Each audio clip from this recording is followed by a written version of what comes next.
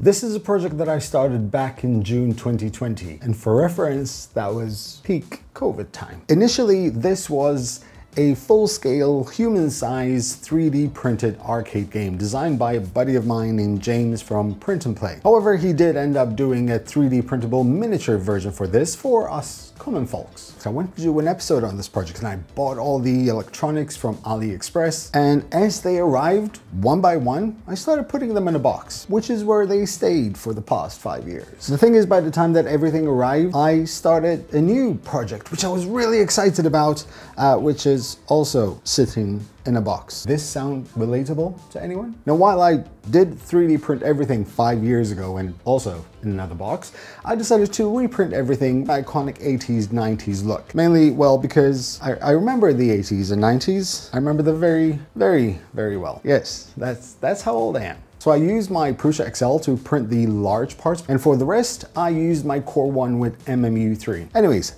now that I have all this funky looking theme going on, we can go ahead and start assembly.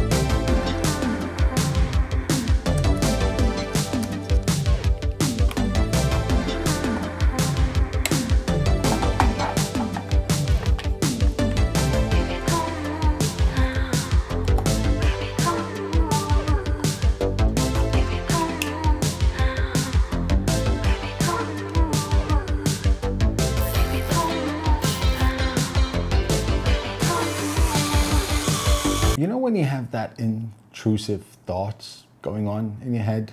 And I decided to go into that rabbit hole and follow this intrusive thought. I basically thought to myself, what if the electronics don't work? What if I'm doing this for nothing? So I decided, let me connect everything, switch it on, and see if it works. So the first issue I had was the fact that the wires here for the controller are not long enough, so I cannot move it in place. And therefore, I will need to extend those. Secondly, I had a problem with the screen. It wasn't lighting up, right? It would light up for a few seconds and then go off instantly. I tried different power supplies. They wouldn't work. Then I realized that every power supply I tried was 2.1 amps. I eventually found a 2.3 amp power supply for the Raspberry Pi, and it worked. However, when I tried to connect the LED strip that powers this marquee up here, the screen would start flickering, meaning it was drawing too much juice. Aside from that, the amplifier was also giving me a bit of crackling and interference. So what I decided to do is modify it slightly. So the power to the Pi will only power the Pi and the screen now. For the rest, what I'm going to do is I'm going to install this USB hub where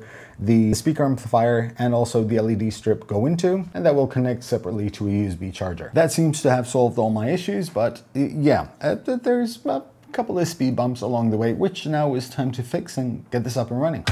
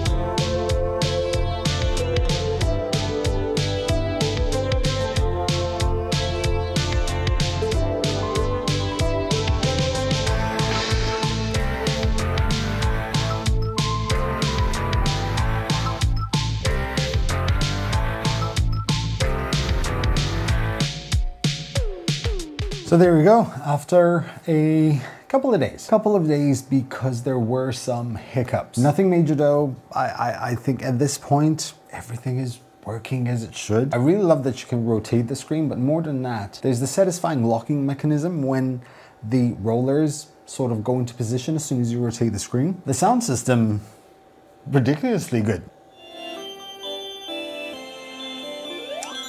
That's like probably like 25–30% of the way. But this is hands down best project I've ever done. What I would like, and I have spoken to James about this, is that maybe in the near future we can possibly have a version of this where you don't need a big 3D printer. Now, in case any of you want to comment on the quality of the bottom of the console, there is a reason it doesn't look that good. Mainly because I was using a 0.6mm nozzle. However, I was printing with a 0.4mm profile.